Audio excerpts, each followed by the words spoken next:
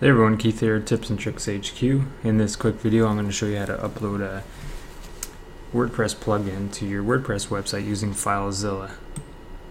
Alright, so the first thing, if you click on these dots here, you can see how you can go back a level. And this is what you would normally see when you first log in. This is the root of your website. And you can tell that it's a root of a WordPress website because you can see these 3 folders in there. You'll know that's when you're in the root. And on the left side here is my local computer and showing my desktop folder. So what I'm going to do, I'm going to download a plugin from the WordPress plugin repository here.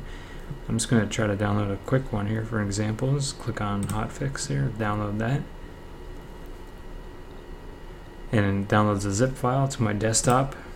So I just have to extract the folder.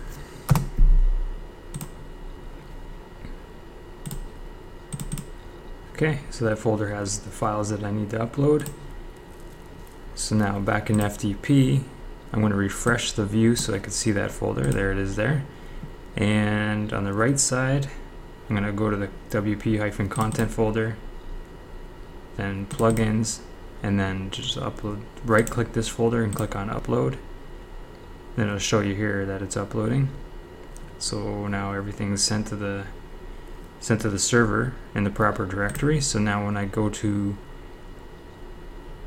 the WordPress site here, just click on install plugins, and I can see now that hotfix plugin is in there. Alright, that's it for now. Thanks for watching.